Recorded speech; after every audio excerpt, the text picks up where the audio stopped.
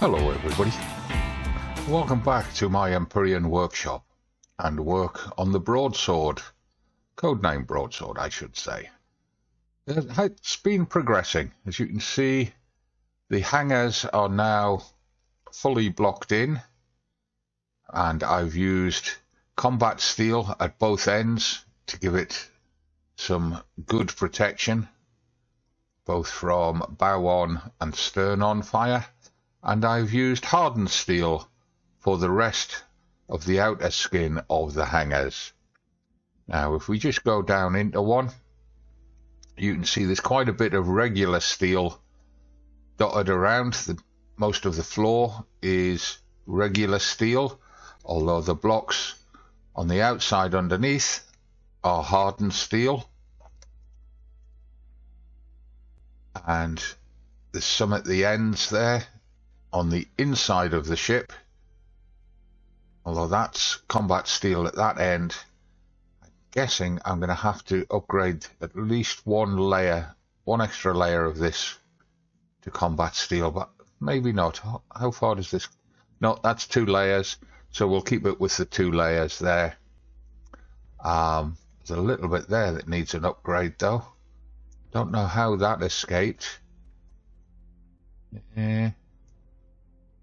Yeah, so let's just bring the HUD back up, get the multi-tool, just upgrade that to combat steel to match the rest of it. Done. Right, okay. What have I been doing? And I have been very, very busy. What's going on there? Why did we go into that far? Oh, that's right, it's mirrored, that's why.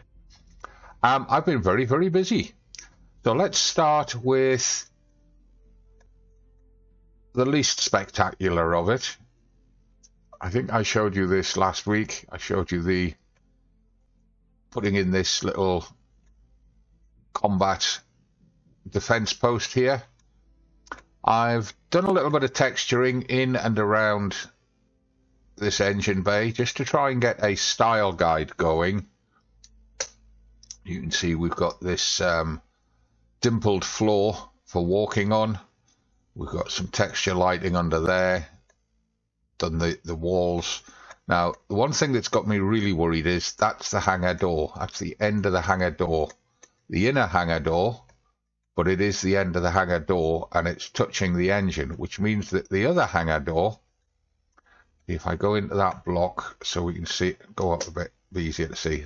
There's the inner hangar door, there's the outer hangar door. Both of them are touching the engine. There is a risk that if this gets blown out by incoming fire to the bow,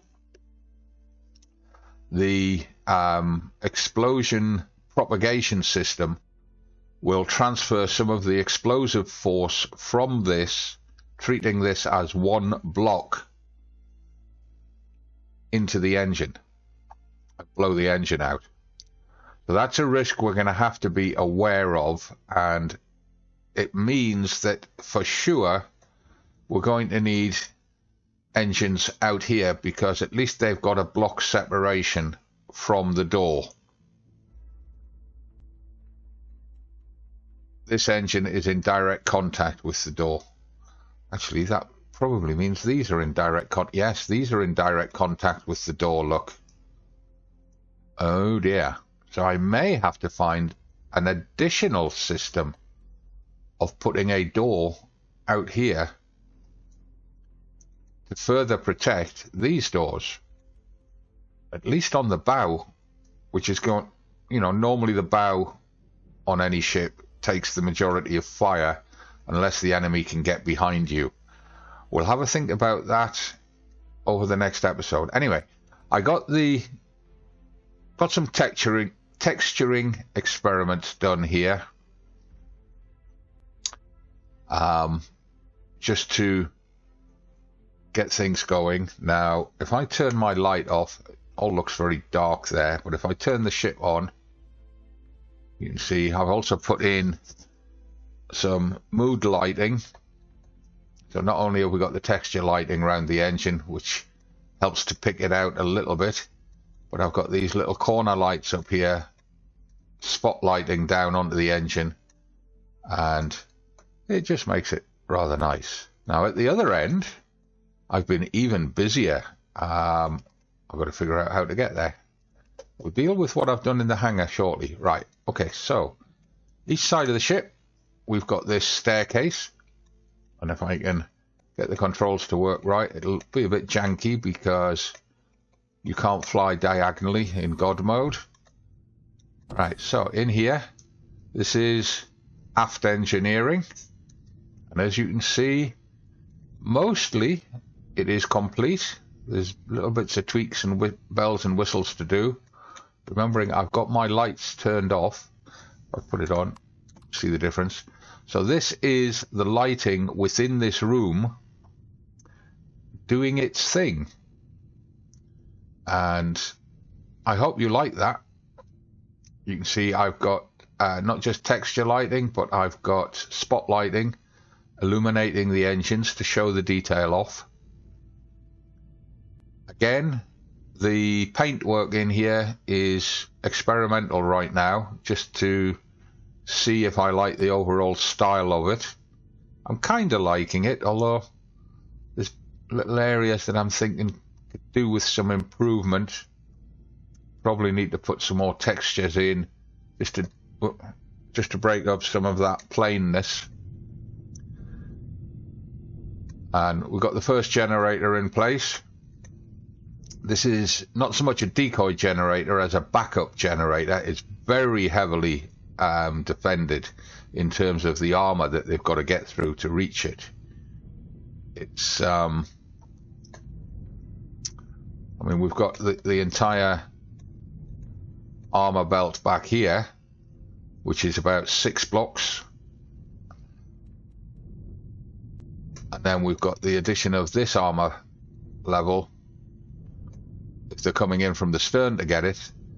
From the outside, they've got to get through the outer hull and then get through to here, and from above they've got to come not only through this deck layer, which is combat steel, but they'll have to come through whatever deck layer is above to get to it. So it's going to take a lot of punishment before that generator gets taken out. So this is a backup generator more than anything, designed to keep the engines going, you know, through thick and thin. The core is now in there, and to meet rules on different servers, the core is not fully enclosed and hidden. It is visible, it can be accessed, and if I get in here, you can see the crosshairs is saying core faction. So if I go down like that, right, and in here I have got the shield room is in place. And you notice there we've got a cargo box for Pentaxid, and on this side a cargo box for Promethium. You don't have to go in that room to access them. You can obviously access them remotely. You come in, you got a 2-block elevator to get down onto the floor of the shield room, and you got a walkway around here, which is keeping you outside the radiation from the shield itself. If you watch the rad meter in the top right, so if we're in here, it's saying ambient rad in the proximity is 3.8. We're receiving 0. Come forward onto this square, we're still on 0. We can walk round to these and we're receiving 0. If we turn the shield on, go into here, put the shield on, standing here, we're still receiving 0. Oh, hang on. Does the shield generator not push out radiation? If so, that's a win.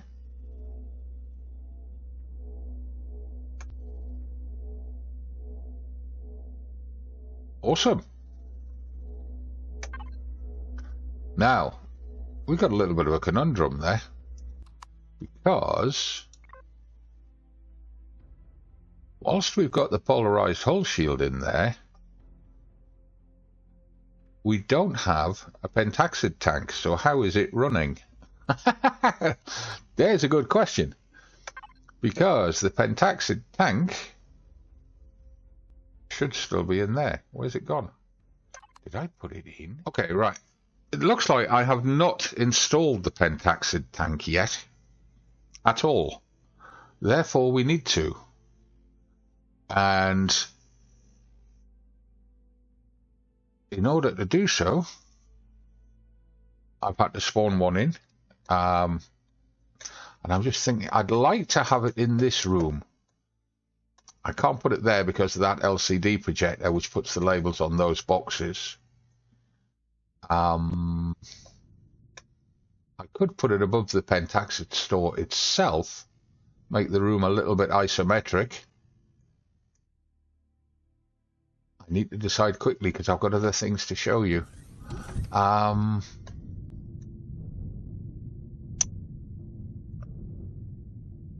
mean, logically speaking, the shield room is the place to put it. Put it in with the shield. Remembering that the pentaxid is going to fuel both the shield and the jump drive. Now, we've got to find a home for the jump drive. And I'm thinking we may make this the jump drive room. Here.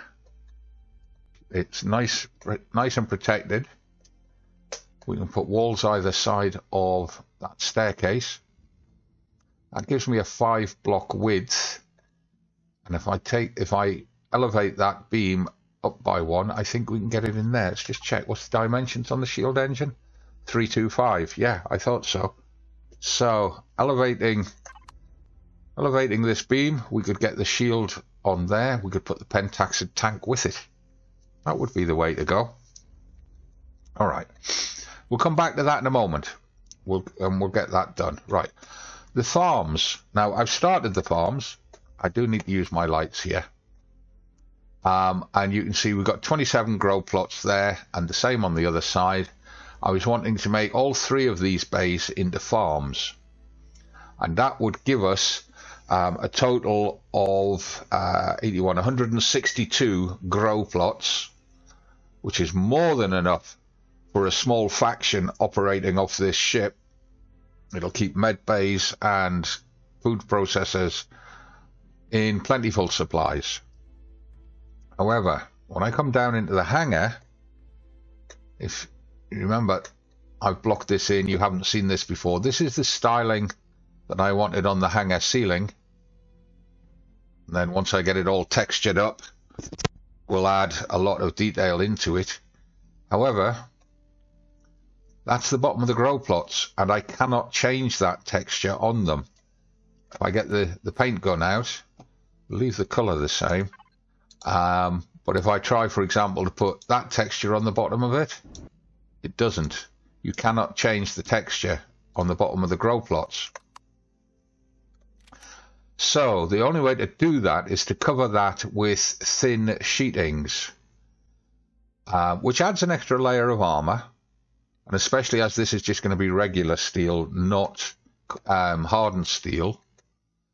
So that I may have to do. Now that's going to lead to having to worry about this line of blocks and what to do with that. I don't want to have to repeat that block on this side, although I've had to there because of the cargo array behind there. That's the other thing that's gone in. Down here we've got a 320k cargo array on each side. There we are, 320,000. This is like a drop box for each hangar. This is the aft section of the hangar. It's caused a few issues trying to get the in fact, I've just realised what I can do with that block. If we have a block that will do it. No, we won't. That is the only block that will fit in there. Rats. Oh well, we'll leave it like that. It kind of echoes that slope there. If I could get 2 blocks that would give me that line repeated there, I'd be a very happy man, and I may play around with that off camera to try and get it. I'm also not happy that we do not have a block that allows this step here, because I either have this here, which would perpetuate along there, or we have this cavity here, because we can't slot a block in there because it's already occupied by a block. It's just one of the limitations of the building system. So this ceiling, I want to get something done on this ceiling, and using thin blocks to cover it and try to repeat that pattern on this side, I think is the only way to go. And I will probably have that in place and done for the next episode. I'll have all of those farms, that's that cavity and this cavity, have the farms repeated all the way along there, have the ceiling fake shaped like this using thin blocks, just to keep some sort of visual continuity going. And I'll get that. I should have the ceiling complete, at least, I would say it will be at least to here complete. I'm going to try and get it complete to here, get the hangar ceiling complete to here, and try and get this wall from that height down to there complete across there for the next episode. That's my target on the getting the hangar encased, completely encased, so that we can then think about texturing out the hangar. But as you can see, now that we've got these elevators and that cargo block in, you can now appreciate the size of the hangar. I've built surface bases and underground bases that have got smaller hangars than this. This is a much larger hangar. I think I've only built one hangar larger than this, and that was on the last group server, where I built it in a dead-end valley on the side of a mountain slope, and I built a huge hangar, maybe this size, maybe a little bigger, which was our fleet hangar, which nobody ended up using. It became like a parking garage. So that's how far I've got so far. We've got the, like I say, we've got the engineering done out. Now what I will do, just to show a little bit of building on camera, if I grab a block, and we don't need symmetry on this one, so take that out. We're going to elevate that bar, but first I will put in the jump engine. So if I swap that out, so number 6, take that and change that shape to that. We could actually do it with that one. I prefer to do it with that one.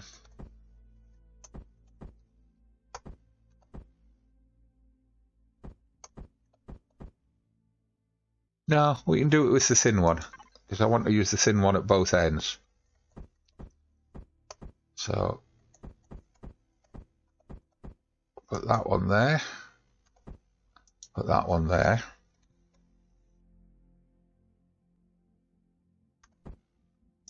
There and there, like that. And the 6 blocks that are going to go under, oh sorry, the 3 wide set of blocks that are going to go under the jump drive, I want to increase to hardened, even though it's an internal bulkhead. I'm just wanting to protect the drive. And I'm just thinking, what's directly under there? Directly under there is the shield room. So yeah, it pays to have that hardened, helping to protect the shield as well. Right, so we'll get the jump drive in there. And then at this end, what I'm going to do is I'm going to put the pentaxic tank directly against the shield itself, like that. This is why I was wanting to use the thin shapes. So that's what I'm doing. That's actually the right shape. Put that like that.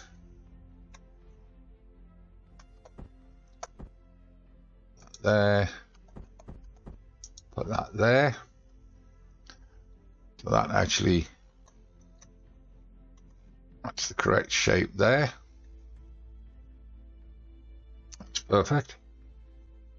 That'll then allow me to put a guarded walkway on these 3 blocks to stop you getting too close to the radiation from that tank.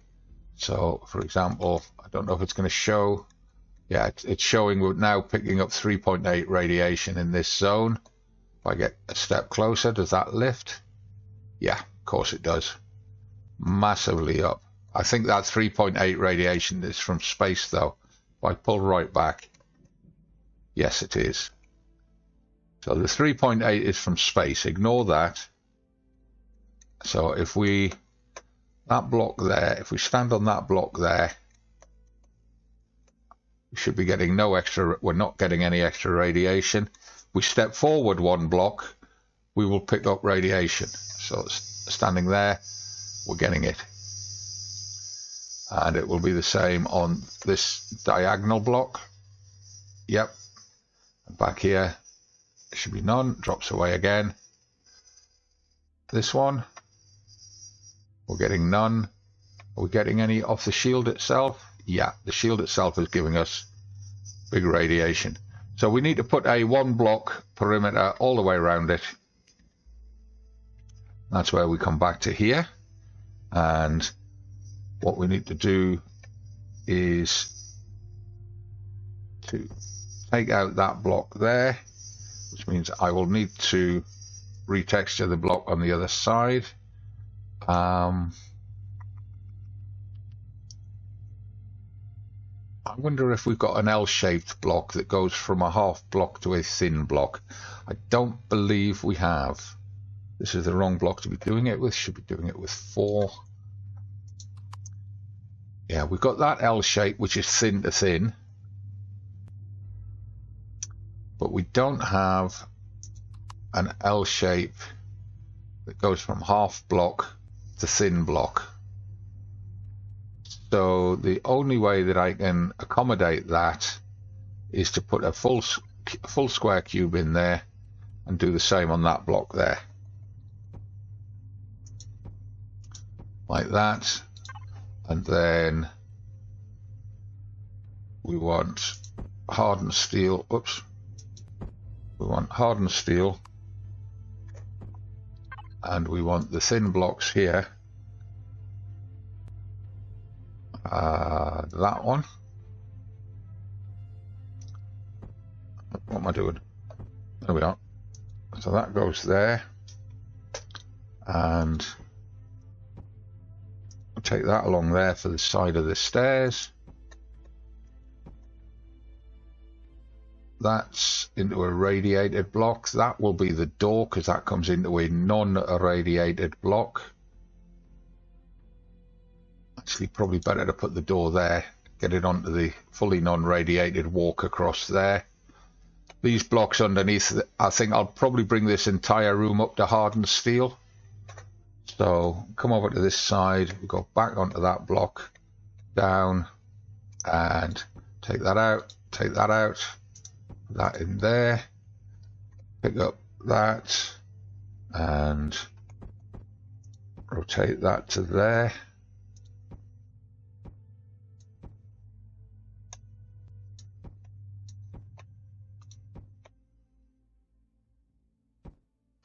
And that can be,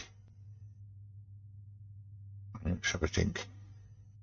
I'm going to make this room entirely hardened steel. I need to take that block out first so that I can upgrade it with the multi-tool. Just do those 5 across there. that one needs to go to a full block,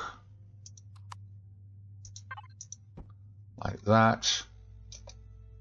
Then I need to finish off encasing that room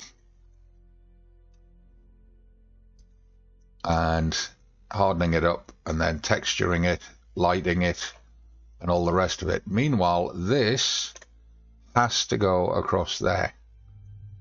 And whilst we've got combat steel there, I think what I'm going to do is I'm going to put another combat steel block there, and then from there I'll bring back the outer skinning of this. And what I think I'll do, I'll put a ceiling above, an open area above the drive, I think. So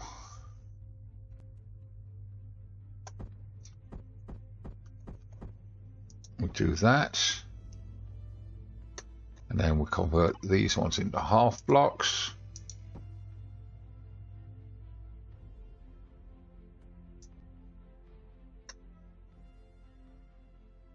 To there, yeah, which means that one has to come like that. Two, no, not number two, number three. We'll put a full block in there, and then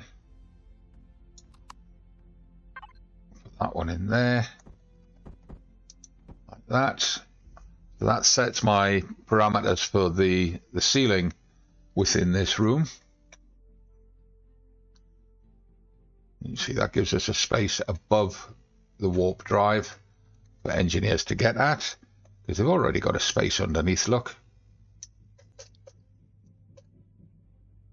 And it will allow me to do things like maybe put bracing struts in and what have, all that sort of thing. So you can see there the shape of where that room's going. If I just quickly do that on both sides, and I know it's easier with symmetry on, but it's easier to see what I'm doing without it for this type of area. So this is going to be an extension of engineering. What I may do is convert that block. Let's just see what happened with those blocks that I replaced here. Yeah, you see I could replace that with another heavy window. So if I change that and I bring down a couple of heavy windows, got the correct one, that one, put that there, do the same on this side. Hope I get the right block. I didn't. Kind of guessed that should have happened. Full cube in there, like that. Get the paint gun out again, and that'll be that one with a plain wall, like that. And that gives us a view into or out of the shield room from main engineering. I may, in fact, put an elevator up one or both sides to get from engineering to there, except the problem then is that would block that door there. So what I may have to do is extend this across as a walkway and have an elevator in there through to it, maybe, or take stairs up from here and have the walkway above that light, make that into a doorway into the shield room. That would make sense. That would probably make more sense than trying to put an elevator block there and have people walking past that light. So yeah, I'll play with that. I'll have that done by the next episode, and we'll see how we get on with that. Tying in all of the parts of engineering together is important from playability as well as a design viewpoint in my eyes. and you can see the shield is there. If I fill up that pentaxid, do it this way. Oh, it threw 5,000 in. All right. Yeah, so I'll get this room finished. I'll get it all textured up. I'll get the farms done, and I'll get the hangar ceilings done, and I'll get that link between the warp drive room and main engineering, aft engineering. Must not call it main engineering. It's aft engineering because we've got forward engineering up there. I'll get the connectors between those done. I'll probably take those heavy windows out and do doorways in. I might not. It would depend. See how it goes, because obviously that's going to put you walking past this heavy radiation point here if you come in that way. Yeah, 25 rads all the way down the side of there.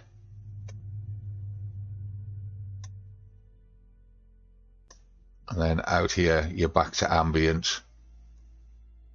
All the way across here, ambient. It's gone to 0 because we're under that structure. We step out from under that structure, it goes back to the ambient of space.